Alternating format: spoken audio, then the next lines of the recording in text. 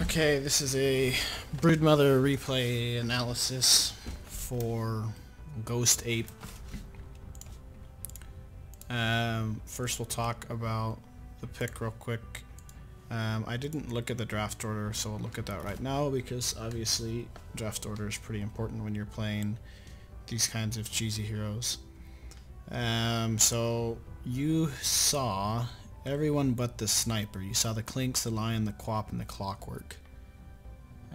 So it's a pretty decent Brood game. I would certainly be fine picking Brood into all of those heroes. I'm not a huge fan of playing Brood mid versus Quap. It is doable. I don't actually think the Quap was mid this game. I can't find out in the replay. But it's certainly doable, and you can run over this game for sure. So your itemization is fine. One thing you didn't do, you should, since you're always going to get web and go down mid and place at least your first web. Some people don't like to place their second web because you become phased when you're on your web, which means you can't block creeps. Usually, for the most part, I end up placing my first web so it catches the edge of this camp here. The center of it's usually here in the middle. And then I will place my second web upon the creepways meeting. Only reason you want to do it early is because then you spend either 50 or 100 mana and it will just regen before you get level 2. So it's just kind of like free mana, basically. Inevitably, what's going to happen is you'll go down here, place 2 webs, and you've basically consumed a mango's worth of mana immediately. Your block, I'm going to back up just so we can watch that. So one thing you should do when you're blocking is just double click your portrait down here on the bottom left, and what it will do is it will lock the camera to your hero. That way you don't get these weird perspectives like you have here. Blocking is virtually impossible to do with edge panning, so either use camera grip or double click on your hero.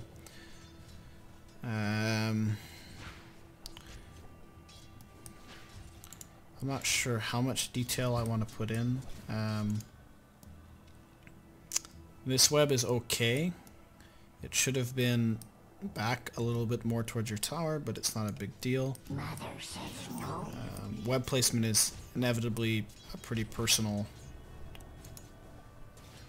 thing. It's pretty big that you get that deny there. You should get level 2 off this range creep.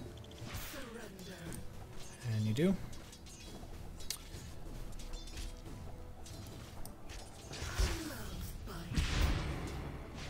All of this is fine. I don't know how much of what you're doing is intentional, but everything here is fine.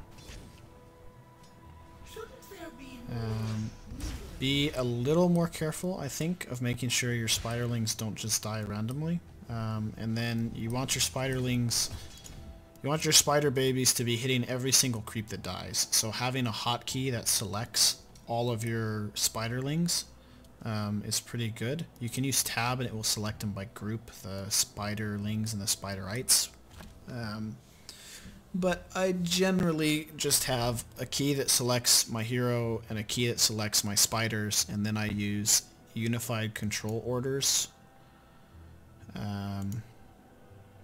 Or unified orders with control. So what that does is, let's say I have my hero selected, but I want to control all of my units. I just hold down control, and then anything I do, my units will also do. So that works for M clicking or A clicking or just like moving around the map. But it's just kind of easier to like control right click a creep and then just let go of control and right click away if you don't want your hero to go there. Anyway, so just I'm noticing that my guess is that you drag and drop, or you drag select everything, and then you play as if your spiderlings are just a part of you instead of microing them in any sense. You're level 3 now. You should be looking to connect to one of these camps. You do. This is good.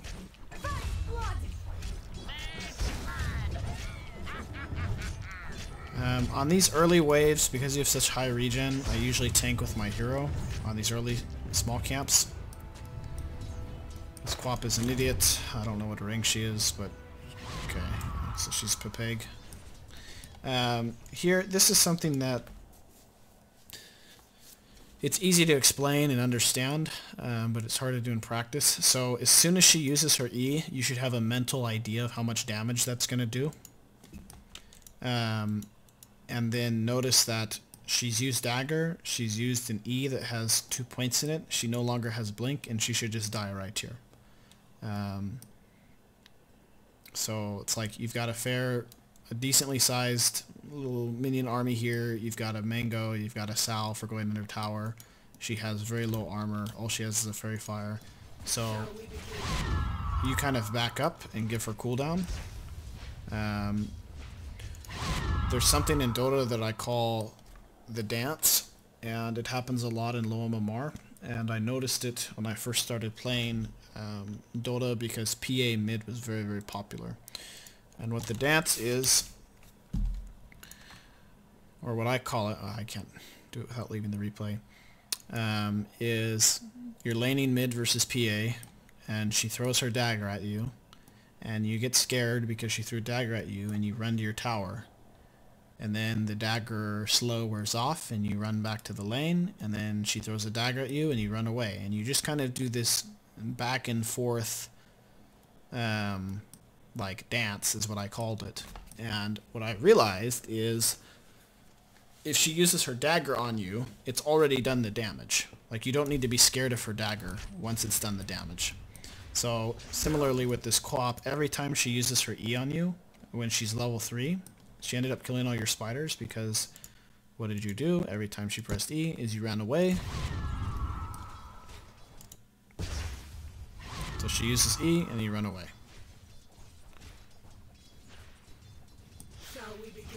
She uses E and you run away. And what you should be doing is she uses E and then you run in, like that. So this last time, you start to realize that you're like, wait a second, this is ridiculous. I'm tanking all these anyway, and it's not doing anything.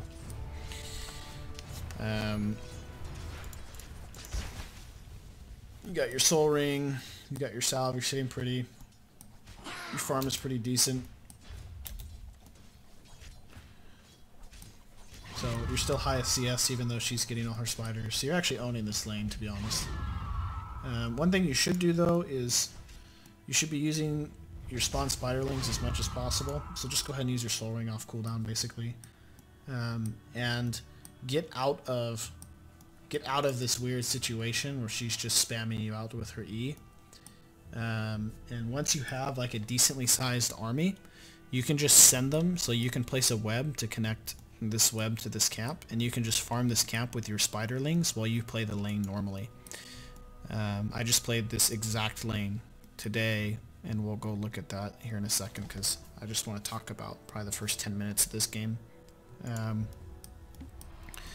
So here you do start farming, which is good. You're not really missing anything mid. Dyer's middle tower is having a bad day. This is good, but you're spending a lot of time kind of doing nothing or not farming.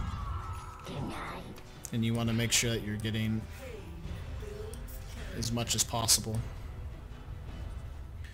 Brood farms extraordinarily fast, and that's why that's one of the reasons why she's so good. I think a misconception is that the only way to deal with Brood is to be able to kill her spiders. And really the way to deal with Brood is to be able to stop her from farming.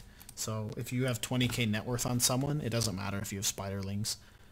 Some games with the pick system right now currently, you'll just get unlucky and let's say you pick Brood and they have a Kunkka or something, and you just never ever get to have spiders. Or a Quap, for example. She will always be able to kill your spiders the entire game. Her Scream of Pain will one-shot them if you don't have a pipe, and her ult will one-shot them independent of what you do, even with your 25 talent, which gives them 350 health. So what that means is that you don't want to rely on spiderlings this game to be your sole source of everything. Like, you're not 100% a Broodmama spider build. and block your own camp there. That kind of sucks. And here you finally figure out, I think I should go to the side. But you should already have a farming pattern that's better than this. So you should be taking this small camp that you've been taking, this medium camp here, this camp here, and then these two camps here. So at a minimum you're getting 1, 2, 3, 4, 5 camps and some of the wave every minute. And that means that you're going to have a lot of farm. And what that allows you to do is it allows you to buy whatever item you want. So versus Quap, it's pretty common to rush Orchid, because if she ever does anything stupid, you just Orchid her and she dies instantly. And then it also saves your Spiderlings from her. Orchid's also pretty good versus Lion. It's pretty good versus Clinks. I usually don't go Orchid in, versus any of those heroes individually except Quap.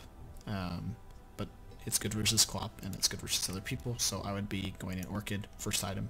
I don't know why you have this belt of strength. I guess you're going Treads.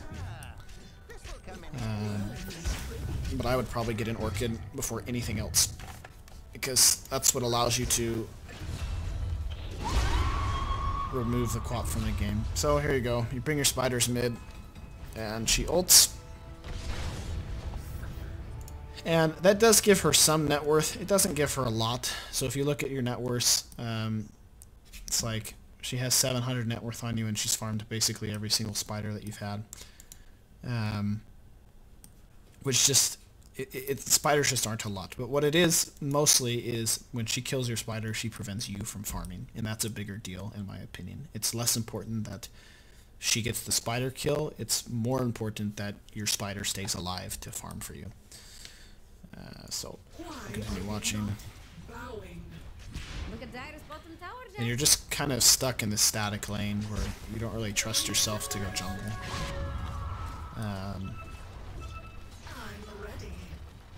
Like here, you're just sitting here watching her farm, but you could be farming that camp, or this camp, or some of these other 3 camps. So, you've placed 4 out of your 6 webs, and you feel trapped, which should never be the case. Okay, so I think we've talked about that long enough, because if you stomp this lane, then the game plan is pretty simple. It's just farm and get items and kill people. Not that complicated. So let's go ahead and take a look very quickly at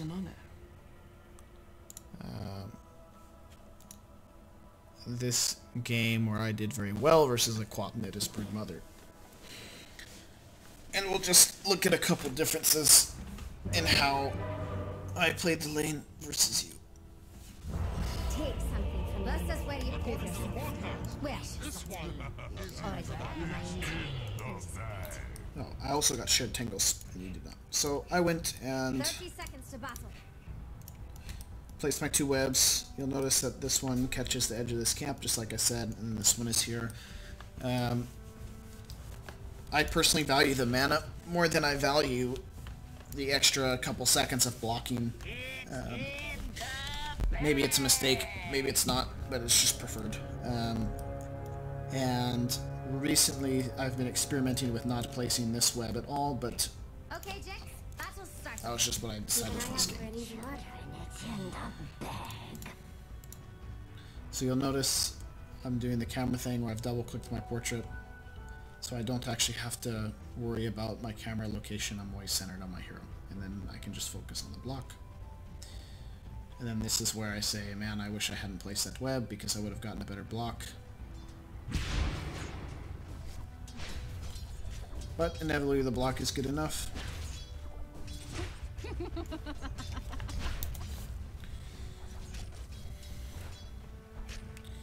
So on the first wave as mid, and general rule, it's much less important to get every CS than it is to make sure that they don't deny any CS. So unfortunately, she got a deny, which means I'm not level 2 right now. And because she's under tower, I'm not going to be able to get a deny, which means she will be level 2. So I'm just trying to draw aggro. I'm trying to force her to come to this range creep because I know she wants the range creep, which means that she is more likely to miss some of these CS. So she has to choose between a melee and a range. She chooses to get the ranged. That's the correct choice for her. but forcing your opponent to make decisions between two unideal alternatives is very, very good. So she would rather get both CS, but I forced her to pick. And then here, just making sure that I always secure the range creep with my Q. And then whether or not I get the deny, I try to have my spiders. And you'll notice that at the end of the second wave, I have a very, very large spider army, where in contrast you had like 2 spiderlings or something, like very small. And that allows me to farm this camp really quick. Brood is pretty good at denying. You'll notice as soon as she uses her E, I realized that she didn't have Blink, and I was able to kill her. Unfortunately, I died, but I say worth. I died and got XP. I forced a TP, and I'll be able to be full health and mana when I come back. Some of my spiderlings are alive, so I'm again making sure they're hitting every creep that dies, whether or not I get the last hit or the deny, but I'm trying to as best I can. I made a judgment call here when I placed this web, so the alternative to this web is to go across or to go to this camp here. These webs are much more aggressive. They put you in a worse position to farm. And I realized that it's not unlikely that this disruptor TP's mid again if you did it once already. And I don't want to get glimpsed into a position that I don't like. So I just made a small judgment call there. I'm just kind of poking her a little bit. Probably not the best idea. I kind of regret that actually. And over here, Radiant's top tower. And here you'll notice I'm trying to micro my spiderlings to where my hero is tanking. I wasn't very successful. And then I needed to get my next level there so I could get these webs up. And this is the extent of my webs. So I have these 4 webs, that's all I can work with right now. So my goal is to not feed her spiders as best as possible. So you notice I don't immediately go for that range creep. And instead, I just send my creeps or my spiders into here to farm this. Now this can be very, very deadly to your spiders to do this unless you have a certain amount. So there's kind of a critical mass where they kill them faster than... the spiders kill the creeps faster than the creeps kill the spiders. And it can sustain. Once I get my level 6, I get access to more camps. This amps up my farming speed. And you'll notice how far back I am. So it's like, while she's here laning, I'm just extending my farm. And so I'm top net worth and she is 600 behind me instead of vice versa. Just because Brood farms so fast, you can get away with this. And again, she's sitting mid, so my spiders go somewhere else.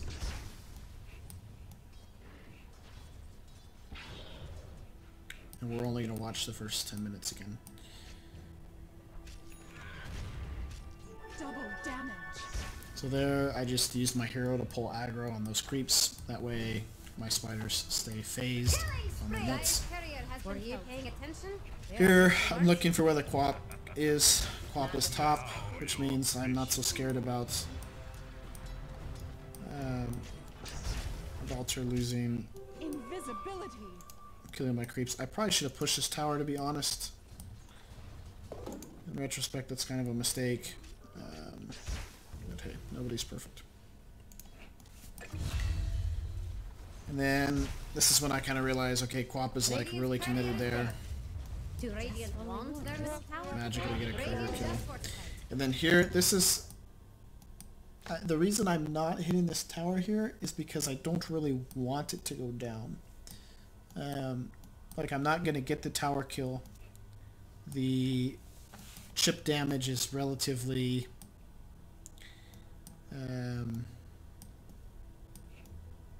useless, I guess, basically, because I take the tower quickly when I want to take the tower quickly. And I'm not ready to go farther into their base. I'm trying to stay a little bit more conservative, make sure I just get my items and timings very quickly. And, of course, if Clop shows, I don't want her to just ult and kill my spiders, because then I won't be able to farm.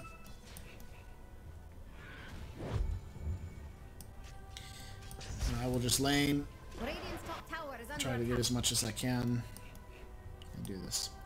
Rinse and repeat. And I end up getting...